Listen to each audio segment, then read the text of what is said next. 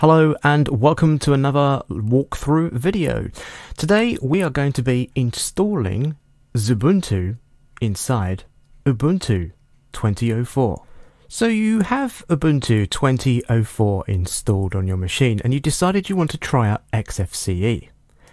Yeah, that's possible, but do you want to have the hassle of uninstalling everything, backing up your machine, uninstalling everything and starting again from scratch and installing Xubuntu? Well, guess what? There's an easier way to do that, and you can do it right from your very own desktop without affecting your files and your personalization as such. Let's give it a try. The requirements here basically is the terminal and a few lines in the command line, and that's we need to install a package called tasksel.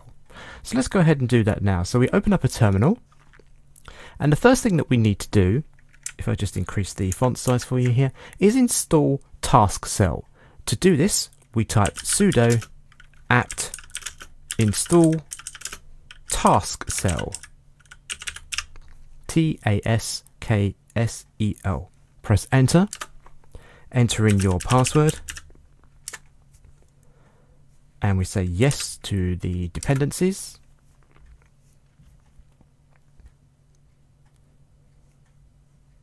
And then once tasksel is installed, we can now go ahead and install the Zubuntu desktop. To do this, let's clear this view here. To do this, we now type in sudo tasksel install Zubuntu-desktop. Press enter, and you can now see we're about to go through the installation process of installing Xubuntu on top of Ubuntu. Now, a good thing about doing this is that you already have Ubuntu installed on your machine. All you're going to be really doing now is changing the desktop environment, or at least adding the desktop environment for Xubuntu on top of Ubuntu. And all it will really do is install the XFCE 4.14 desktop. Now you can see here we're being prompted about changing our desktop manager over to lightdm. So for that I'm just going to OK this. And because it is XFCE, it's advisable to go with lightdm. Now I'm on an AMD processor here, so therefore it's installing the AMD 64 packages for me. If you're an Intel based one, then of course it'll be installing the i386 for you. We'll just let this go ahead and complete its installation of the packages, and then we just begin to follow some of the wizardry which will follow up after this installation here. Okay, so we have now reached the end of the installation and we now have the Xubuntu desktop installed. Now we need to log out, reboot the machine, and log in again, and this time we select Xubuntu as the main desktop environment. Let's go ahead and do that. Unfortunately, I don't have any capturing software or capture capabilities on this desktop here, so I will show you in the form of me videoing this on my phone.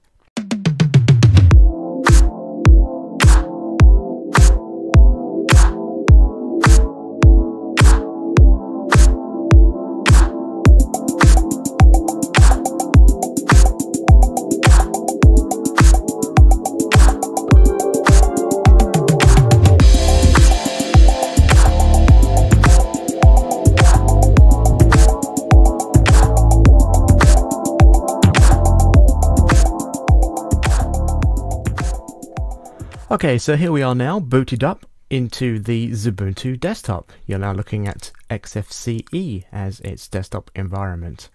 So before I start doing any real personalization with this, let's just check that I've actually still got my applications installed.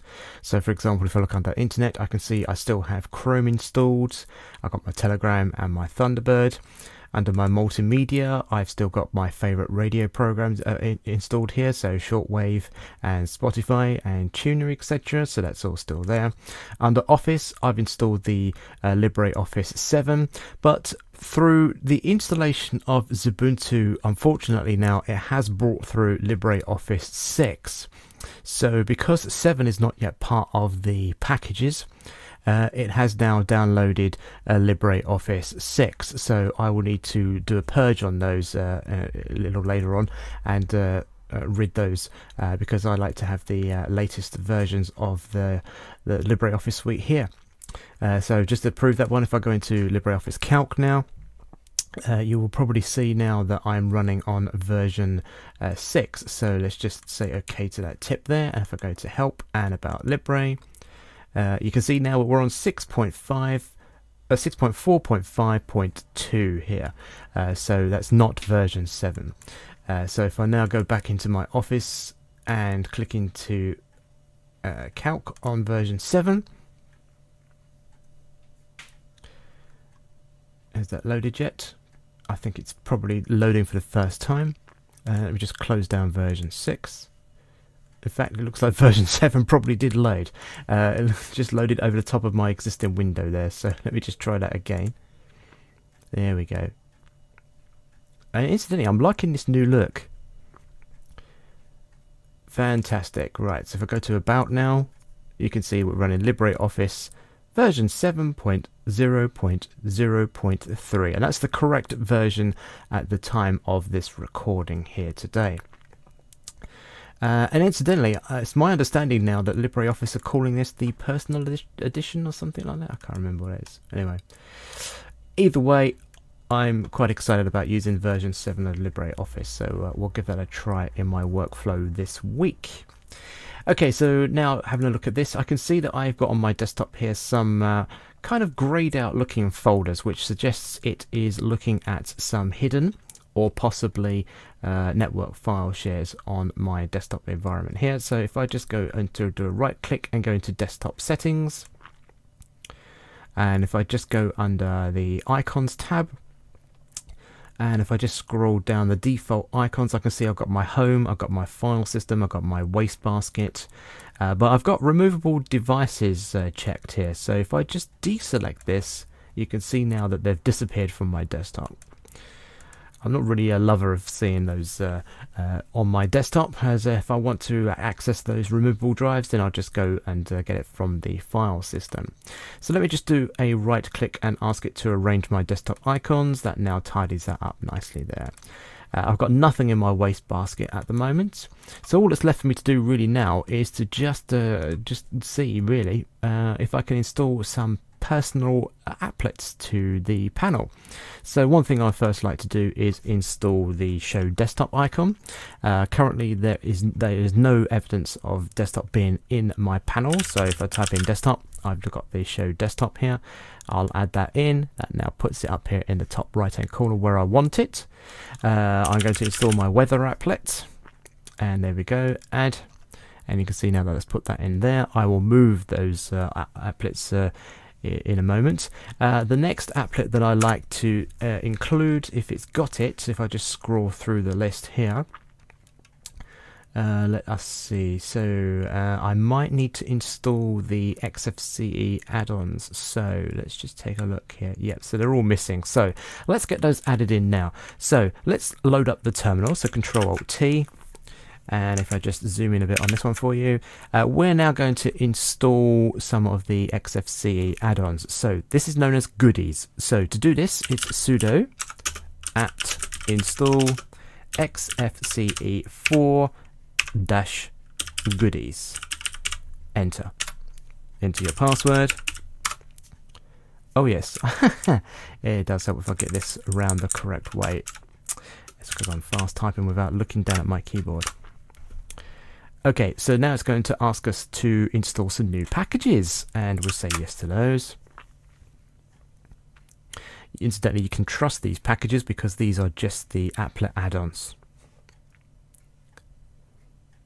And it's worth noting now that even though we are in the XFCE desktop environment using Ubuntu, we are now in Zubuntu, which is on top of Ubuntu. Now, if you wanted to switch between Ubuntu and Zubuntu, all you need to do is log out and then choose Ubuntu from the panel in the top right hand corner there. You just click it and you select GNOME desktop, or Ubuntu I think it is known in there. So with these installed now, so I should be able to just exit out of this, And if I go back into my panel and I go add new items, I should see now more in my list, which I do here. Brilliant, excellent. Okay, so we've got a CPU frequencies and governor here, CPU graph, disk performance monitor, free space disk check. We've got a generic monitor. Let me see, network monitor. Yep, so this is definitely now installed the goodies, which is fantastic. So one of the panels that I like, applets that I like to use is one called a sensor plugin. So if I add that in there now, yeah, that's fine. I just exit out of those. That's fine. Once I've configured it, then you will never get those messages pop up again. And you can see here, if I just move the camera to the right slightly here, we've now got the sensors option appeared here in the top right of your screen here. So if I click onto this, and if I do a right click and go into properties for this applet, you can see now that I've got the sensor types drop down list here. So I want to now show the temperature of my CPU. So for that, I'm going to select K10 temp C3. And you can see I'm currently running at 44 degrees Celsius. Okay, that's quite high, but I am doing a video recording here at the moment. I'm going to click show to enable that, and you can now see that the temperature gauge has appeared here properly in the top right of my screen. I am going to now just change the name of this and call it CPU, and then just press enter. And there's some other properties that you can do with this. So you can show the title text, or just show progress bars, or tacos, or you can even show the labels. Well, I might not want to show the label, therefore if I deselect this, you can now see that it's just disappeared to 38 degrees Celsius here. I'll leave that on for the moment, but I don't want to show the title. That's the one thing that really niggles me, so I'm going to take that away now. So that's absolutely fine. I'm okay with that. I want to show one line of text. Cover all panel and rows and columns, that's fine. Show units, small horizontal spacing, that's absolutely fine to keep it that way. So I'll okay that. Now if I just right click on the panel again and go into properties, no, apologies, panel, then panel property preferences. It's here now where I can change the ordering of those applets. So if I come down to sensor plugin here, and I'll just click the up arrow a few times because I like it to appear in the start of my list. So if I do that there now, there we go, so it's always there. The weather applet I'd always like to display before the show desktop, and I'm quite happy with the positioning of the clock there. So to, of course, now tell the weather applet what my location is, if I just have that highlighted there, I can click the cogwheel here, and it's already detected that I live in Rochester, UK.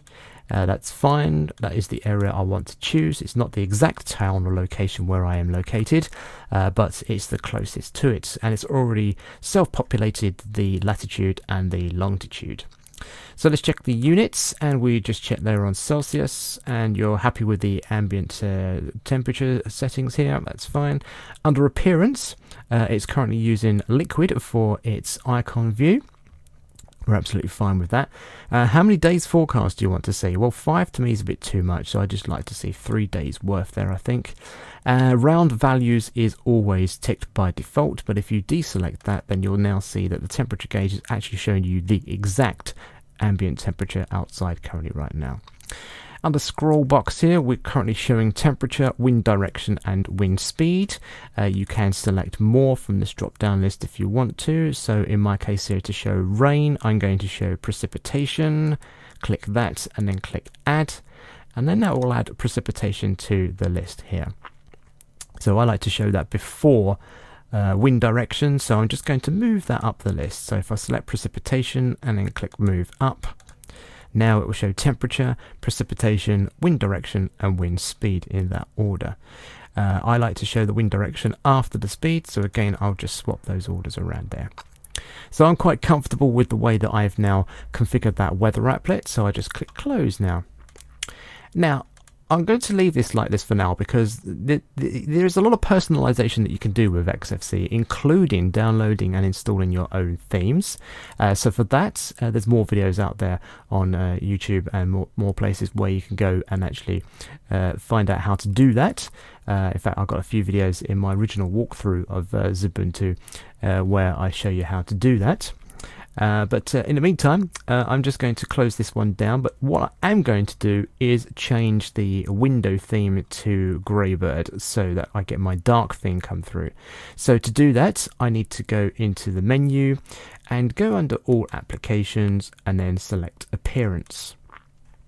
From here, I'm going to select graybird dark. That now switches my XFCE to a dark mode.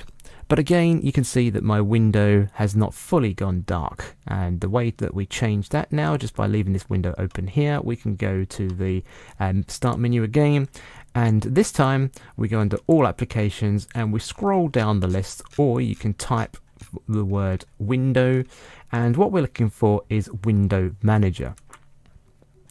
And it's here now that I can select graybird dark. Watch up here and you'll see this magically now change to a nice black and white view. Perfect. That's exactly how I like my Ubuntu environment to be. Now you can see here you got a variance in styles. You can go with Yarrow Dark. That has imported its way through from the original Ubuntu. So you can keep that look and feel if you like.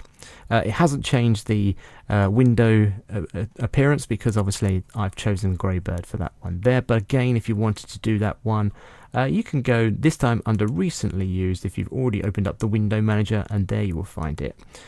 And then here you can select another window view of your choice. So for example, we've got Numix, Moheli, Cocody, is that right? Yeah. Which actually is quite warming actually. I think I'll keep that one for now. That looks nice. And let's just see. So we can change the title font as well. Now, I don't think I've installed it yet. No, I haven't. Okay. So it uses Noto Sans Bold as its default font here on the title bars. You have the option to change it here if you wish, if you prefer another looking font. Again, you just click there here and then you do a search for your font name, and if you like me installed another font, then you can obviously search for it and use that one there. I like to use Fira Sans actually, and the reason behind that one is because one, they use it in Pop OS, and two, it's actually quite pleasing on my eye.